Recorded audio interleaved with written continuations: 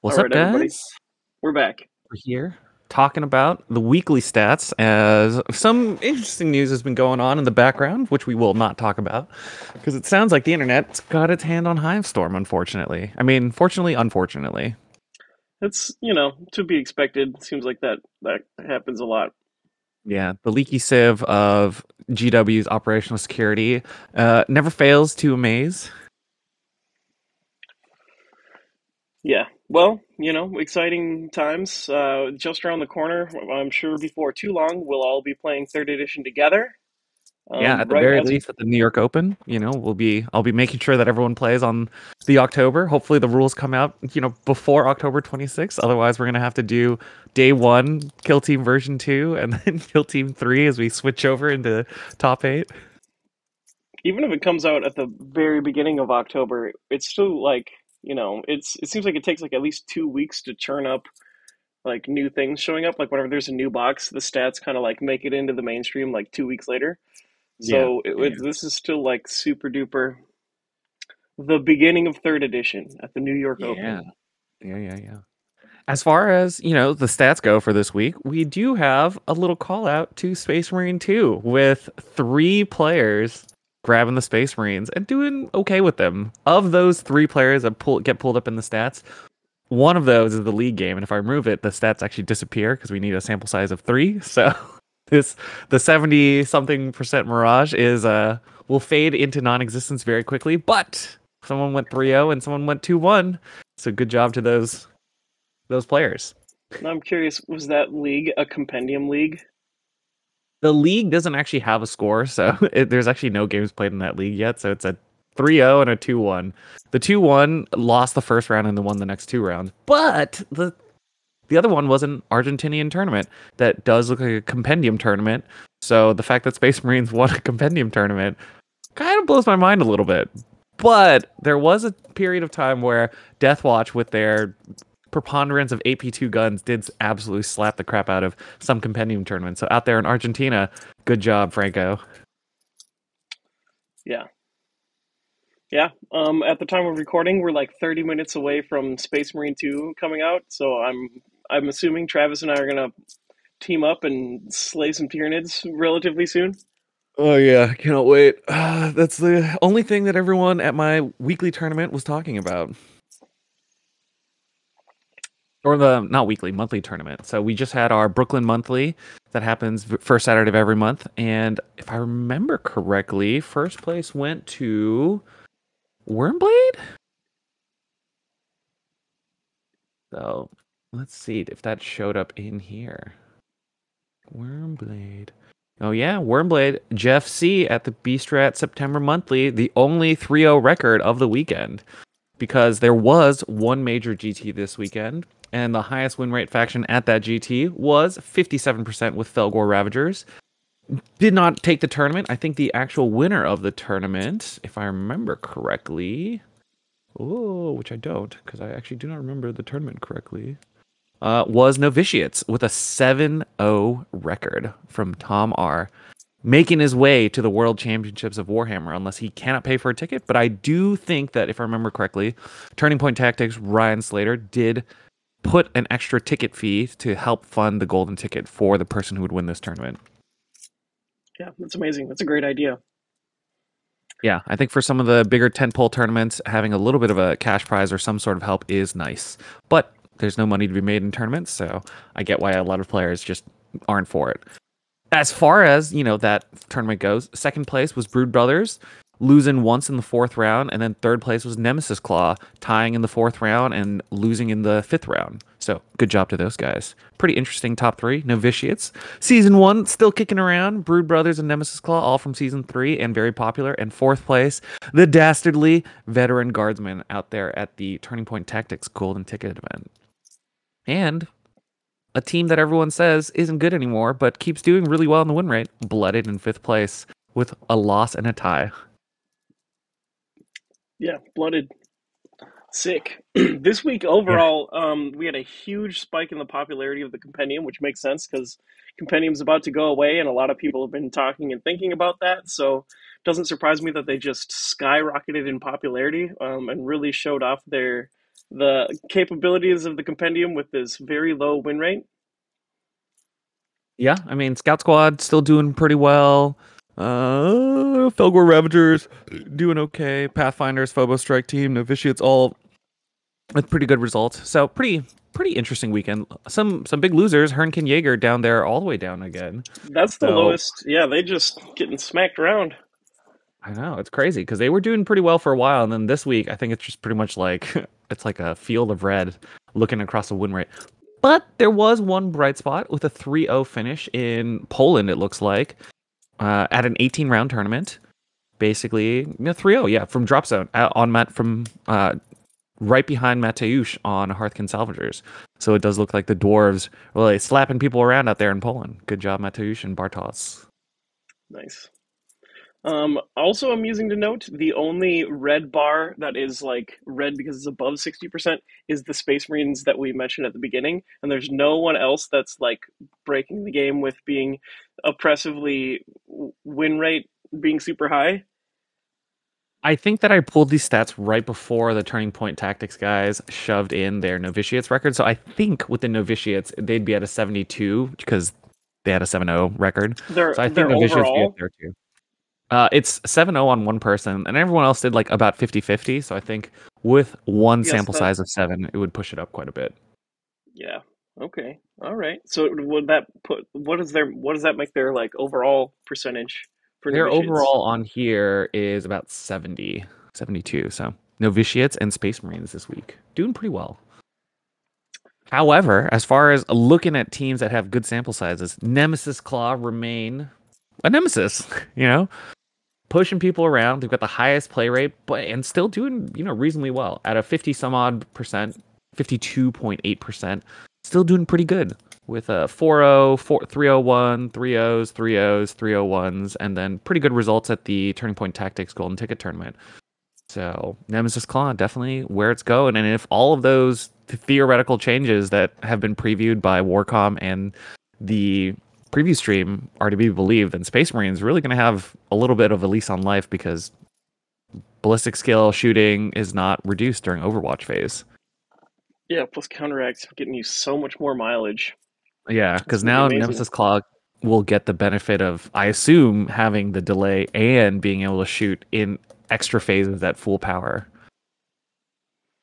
Like counteract is all the more reason to go full engage. Just throwing that out there. Yeah. Yeah, as far as Um, other big sample sizes, we've got Huge amount of unknown, but unknown. unknown is, I don't know what's going on there. It's probably So just is that compendium just stuff yeah that, like compendium stuff that for some reason didn't go in with compendium? Which I guess if yeah, you I put think those so. together, you still get like a sub 40 probably.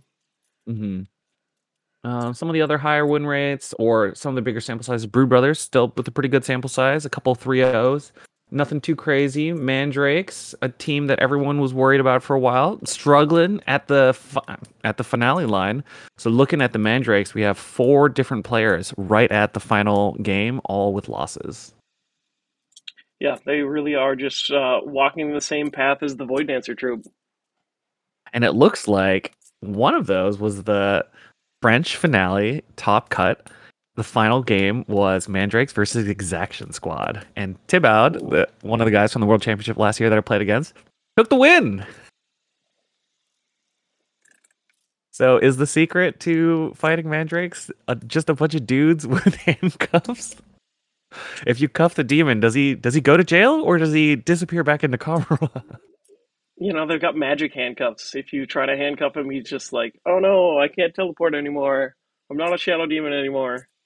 Yeah, conceptually, I think it does kind of make sense somewhat because Exaction Squad with their Phosphor Lumens turn off the Mandrakes rerolls, and part of the reason why the Mandrakes are so good is because they get rerolls where many of the elf teams don't. So being able to reliably actually get 3 or 4 hits or go first and actually strike in time makes sense. But if you're fighting a dude with a shield, you could go first all you want. He doesn't care. Plus, like, yeah, I mean, like the shield guys in general are kind of like the strength and the weakness of the team because it really is just a wild card for everybody. So other Yeah. players like don't want to like fight them. So like the trick revolves around still being able to do everything you need to do to score while also just like choking people up with these shield guys that like nobody wants to fight first. Yeah, and the fun thing with the shields is you could charge in and not start a fight, and then your Mandrake opponent is like, well, I'm not going to fall back, so I guess I'm going to start the fight, and then now you get to go first and parry anyways. So you don't actually have to start the fight, or you can force him to burn the ploy and do all that stuff. So conceptually, pretty interesting matchup. The Exaction Squad record, he tied against Gellerpox in the first round, and then let's see what he did in the second round because this is basically the top cut for the French region because they have the French regional ladder that they were talking about. I think when Cedric was on here, he was talking about how they have their own ladder. And this was like the capstone. Last year they had 3 players. This year, I assume they're going to have at least 3 players. And the second round, Tib, oh man, he played against Galapox twice, tying the first round and winning the second round, Yeah, and Killer then Fox beating kind of Mandrakes jumping in the up in last round. popularity. You telling me there's a chance that the Exaction Squad are still going to be it at the end of the day? Yeah. Um, Well, here's to hoping that the Exaction Squad show up at the World Championships and make a splash because that would be very amusing. when is the World Championships again? It'll be the middle of November, so approximately about So that's going to be two third two edition two too months and for a week from sure. now. Yeah. Oh yeah. If they're It's gonna be going a to big start shakeup. running things, I think the big weather vane is going to be whether or not things come out ahead of time for because they mentioned October, so we're hoping that by the end of October for my tournament that I can run it for the New York Open. If the thing comes out early enough, there is one more October tournament that is a GW tournament, and that's kind of what I'm looking to see. Because Tampa is coming up, and Tampa will be in between the beginning of October and my tournament. So if Tampa ends up being on the new edition, then I'm for sure going to be on the new edition. But there's no way for me to know until GW announces it, basically. You know what? I just noticed Blades of Cain in this week's stats. Oh yeah. RIP. Jeez, what is that? Is that sub 10%? No, they're at 26%, right next to the Hernkin. Oh, I so don't know why it looks so much there's a little worse. extra bump probably Oh yeah, after that weird. Turning Point Tactics stuff submitted. Oh, that might be true. Yeah, yeah. Yeah, just a miserable weekend. One person won one game, another guy played 4 rounds, lost 3 of them. One person is 1-2. There is a 4-0 from a person who dropped and never played, so that's probably bringing them down overall. But overall, yeah, rough time for them. Hopefully, new edition gives them a little bit of a boost. I'm really hoping for something cool because I really like the team. It's just they're not that great because you're playing Void Dancers without an invuln. For as much of the cool stuff as you could do, the fact that you don't have an invuln means you do need to just hit your opponent incredibly hard, and that's not always possible. The fact that I mean, like the Banshees, every single one of them having power swords is actually kind of insane. So I don't know. I still have that like in the back of my head. I'm like, I want to noodle around with full Banshees more. Yeah, I really want to play Blades of Cain a little bit more in the new edition. Hopefully, I get a couple more. I carve out a little bit of more time in my life so I can play some more games because Blades of Cain are definitely one of those teams that I played a couple times and I was like, man, this team is really fun. It's just they're not great. Yeah, they are They're not. fun, but they're not great. Yeah, fully agreed. Uh, Yeah. Any other big things we want to talk about today as far as the stats go? I mean, there's a couple other standouts. Mandrakes didn't do as well as people say. Gellerpox, without the 2 big players on them, not overperforming whatsoever. We've got Pathfinders and Phobos doing pretty well around the 58% mark. Take a look at the Phobos, perhaps. Nothing too crazy on Phobos. Everyone losing, middle of the round. Ooh, there was a golden ticket in Florida where Ben C of Killteam Casuals, Battle Brother Ben, took the win in the final round against Pathfinders. Good job, Ben. What was Ben playing? Ben was playing Nemesis Claw, so Nemesis Claw versus Pathfinders, taking the win by 4 points in the finals. Nice. Yeah, I wonder what happened with Dawson. So Dawson, I think Dawson was the one that went to the World Championships last year for them. He got, I think, second place at Tampa, and basically lost to Adrian. So curious to see how that game went. Maybe we can have Ben on here at some point to talk about Nemesis Claw because he's been repping, as far as content creators go, he's been repping the Legionary Nemesis Claw for quite a bit at this point. Yeah, seems like for most of the edition. Yeah. All right. Corsair Void's Guard, pretty low. Farsoccer Kinban, very low. Probably not too many surprises. Oh, but there was a standout in the Farsoccer Kinban. There was the Grill Team Part 2, which is a Philadelphia tournament where they do a potluck and they play Kill Team. And Farsoccer Kinban took it 3-0 in an 8-person tournament. So it's not like a crazy, crazy result, but still deserves to be called out that maybe there's still some chances out there for a Kinban player. I'm personally hoping that they bring them back to a position that makes sense for the next edition. I think if their identity as cheesing points is maintained in the new edition and the objectives that we've seen so far, like 3 objectives means that if you've got some GA2 and you just cheese your opponent's points, like, yeah, you could do it a couple turns and suddenly your opponent has no more points left to give up. If that's a thing Yeah, that Kroot are still allowed to do. Like, oh, I'm going to start the turn GA2 onto two of your objectives. Take the middle one because we control it, and take your opponent's one because you can just steal it. That would be pretty funny. yeah. Also, like with the group activation stat going away completely, like I mean, I'm assuming that's going to show up as random like faction abilities. I don't know, maybe a data sheet ability. Like maybe that will be the ability on the Yeah, I like think on like the that will Vanguard be my Trooper. expectation. Let's see. Do they Yeah, because there's the have? article that popped out that I haven't even looked at yet at the time of recording, showing off some new stats. I I'm guess, gonna scroll through here. another thing that we can talk about here while we're hanging out with our Patreons and our YouTubers, we could talk about the classification stuff a little bit. How are we feeling about it? Today, we didn't really have a chance to talk about it too much, I think, in the podcast. Yeah, So, you yeah, how are know, you feeling about the news about classification? Because I'm personally, I wrote about it on Goonhammer, and I'm like, broadly relatively positive. I'm like looking out at these kill teams, like, it's probably time for a change, anyways. Yeah, I'm 100% like positive. I mean, like it's easy for me to say I've got like a million teams and like Space Marines are my favorite and they're always going to be around.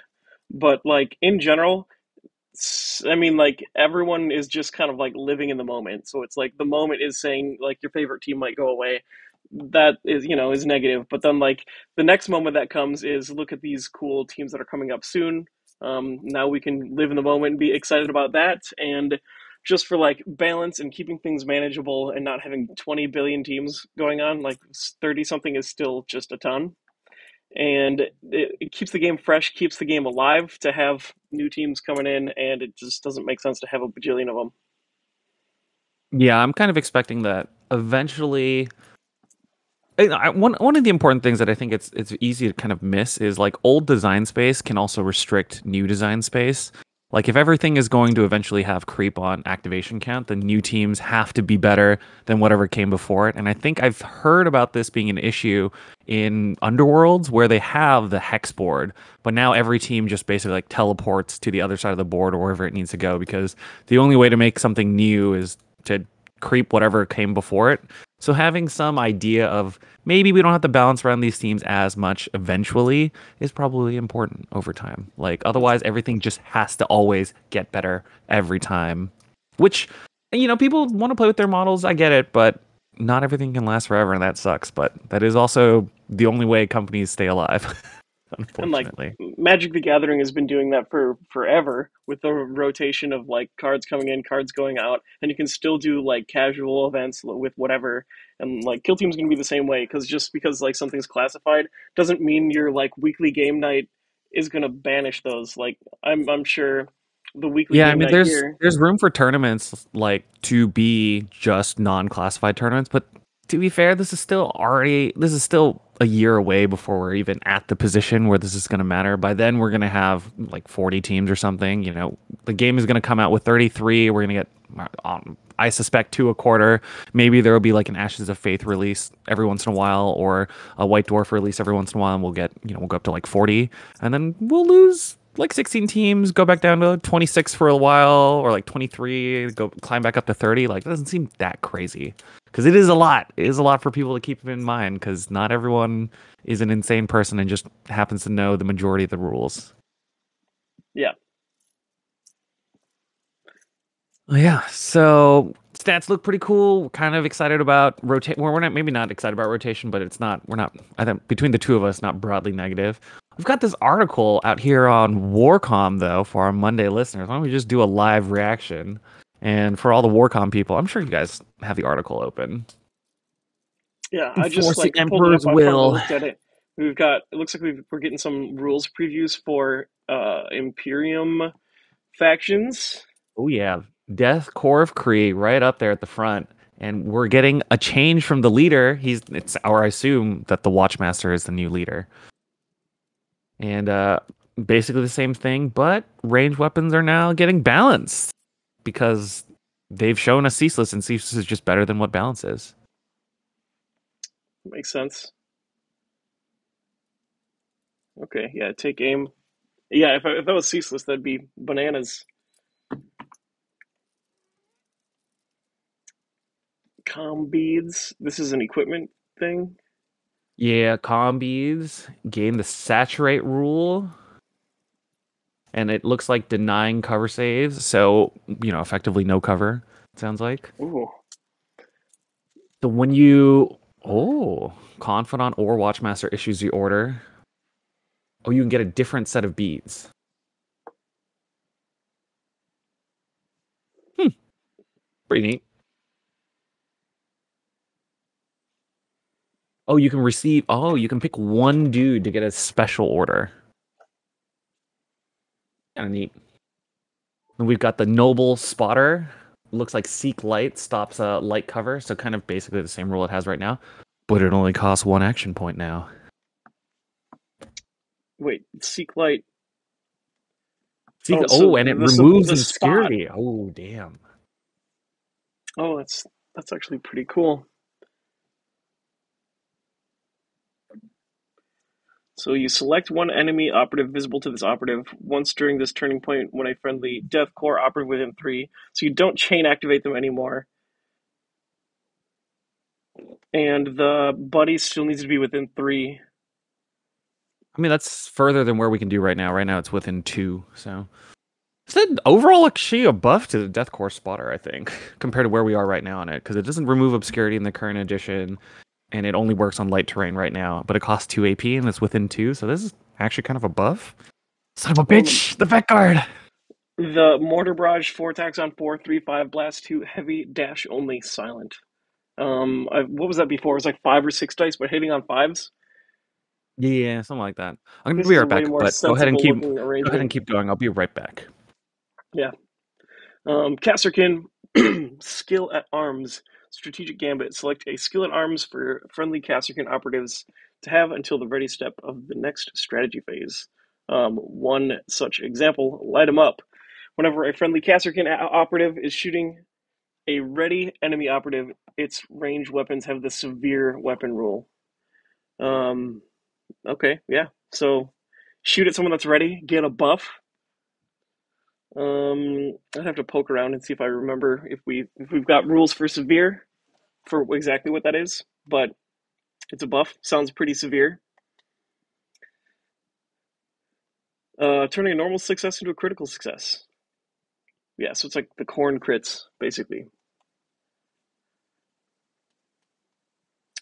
They still have 4 grips for equipment. Looks like whenever a friendly Castergan operative is shooting an operative within 3 inches of it, range weapons on its data card, excluding pistols, all have the accurate 1 weapon rule.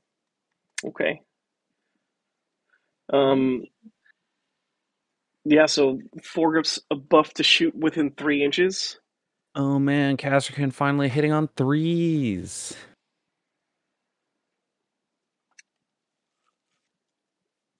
Engage from cover. This is not equipment? Or is this like a part of the I don't know. whenever Oh, it this says operative is shooting? during strategy phase, they talk about skill at arms. So is Oh, engage but from then cover one of the skill at arms? it has the same color as Siege Warfare, and Siege Warfare is a strategic ploy thing. So I'd have to like read the maybe actual engage from text here. cover is a. I suspect engage from cover is a strategic ploy thing and not an item. Yeah, And who likes? foregrips have got to be equipment. Like there's no way that could be something else. Yeah, they already had foregrips as equipment. Yeah. So, and they're kind of having, I don't know. Engage from cover is kind of poop right now in the current edition. I kind of don't expect that to change all that much. Oh, Kasserkin troopers get free smoke and stun grenades. Free grenades. That's pretty cool. And it doesn't count towards performing these actions using this rule doesn't count towards their action limits. Oh, so you could For fire like, like two smokes or two stuns in a turn. Because it says if you also select those grenades from equipment. So these guys always have them, and then if you also take them, you also have those. So yeah, so you could, troopers yeah, if you have like an equipment smoke grenade and then also a trooper throwing a smoke grenade, if you bring a bunch of troopers, you could just like smoke the whole place up or like throw a billion stun grenades. pretty funny.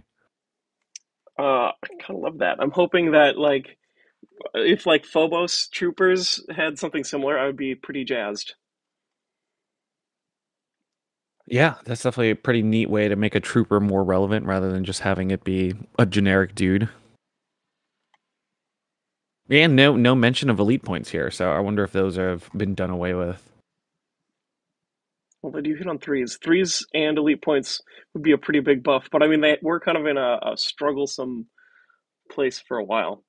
Yeah, they're definitely in a Um, weird spot, and they talk about how there are four skillet arm options. So maybe Kasrkin are kind of like a giga buffed version of Vetguard now, just with 10 ops instead of 12 or 14, I assume. Yeah, I mean, Exaction Squad, we just talked about how they slam dunk someone in France. So let's see what they got here. We got Repress. Each one of your blocks can do 2 blocks, and you go first. You get so pretty much the 3 same. faction rules. Shock Malls get Repress, while Phosphor Lumens. Wait, they get 3 faction. Oh, but they don't show off the other faction rules. Dang, that sucks. Unless the Phosphor Lumens are just on all the time.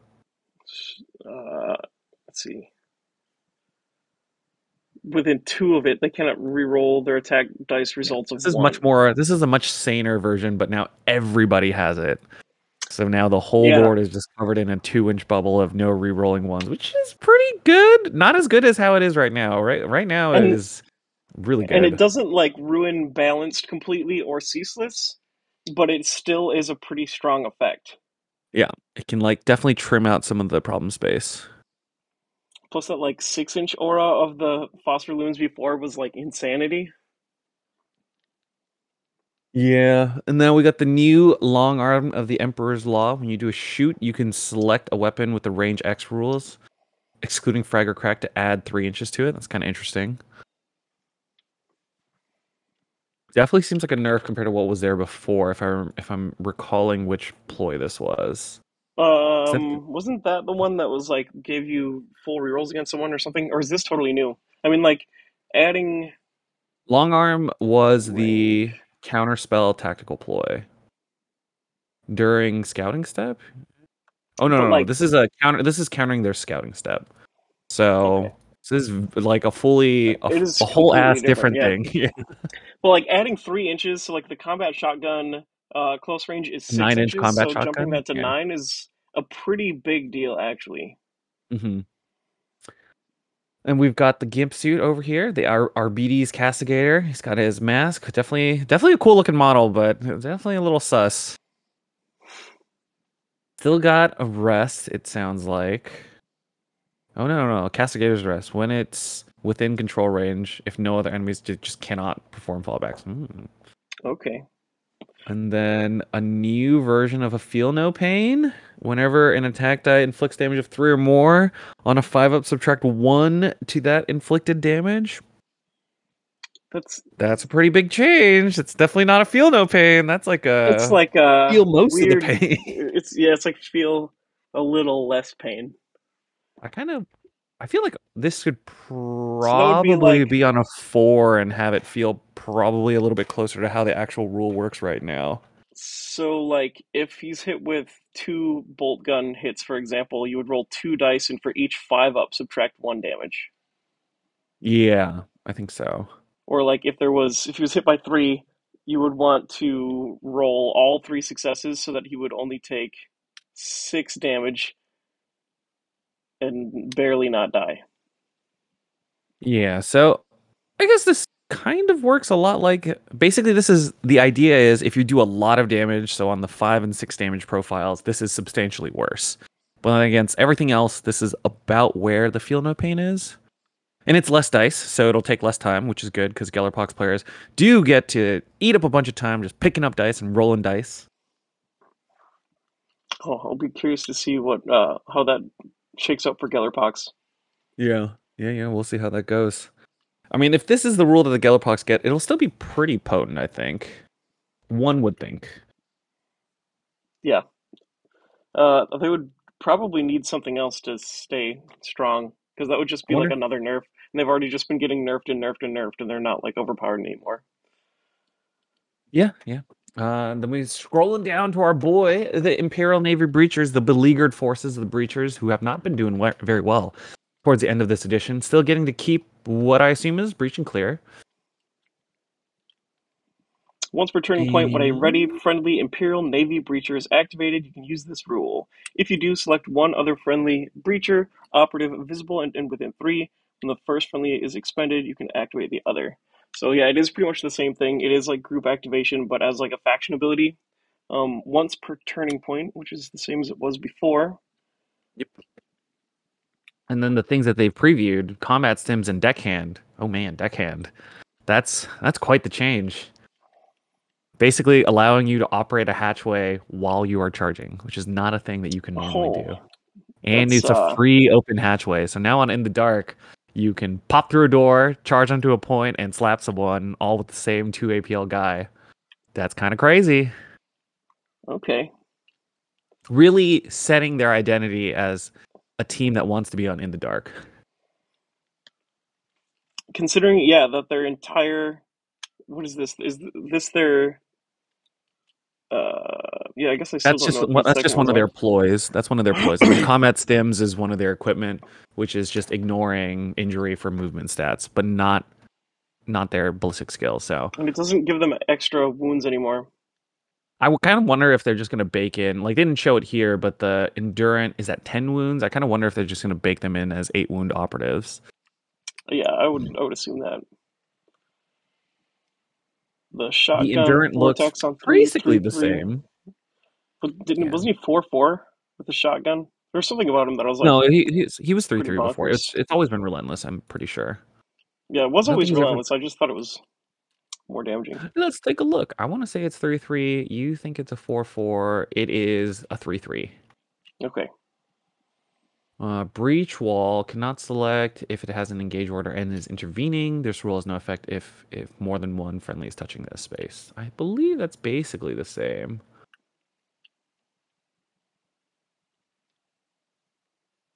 But you used to be able to shield more than one. So now you can only shield one. Exactly one. Yeah.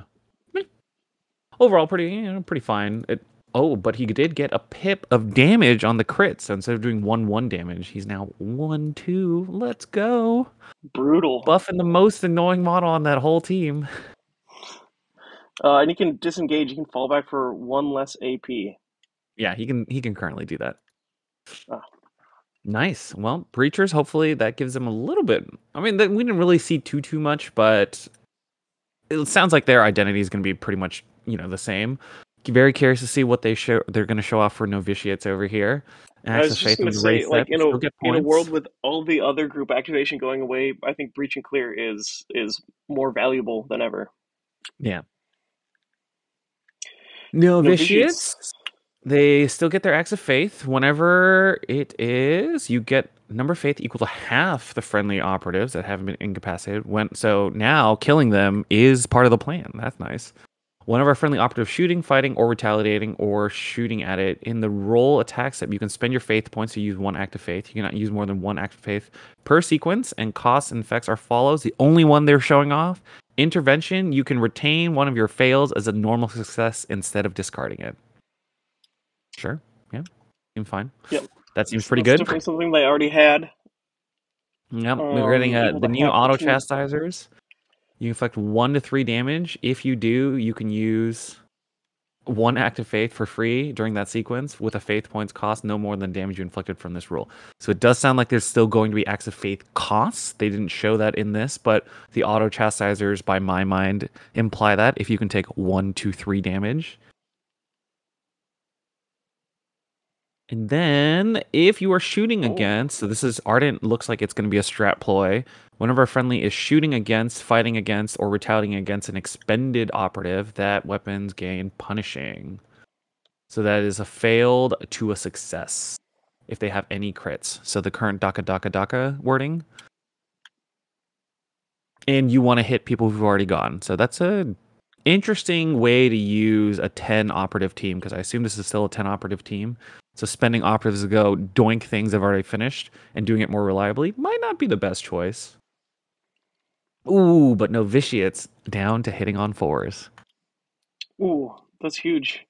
That is huge. That one is huge.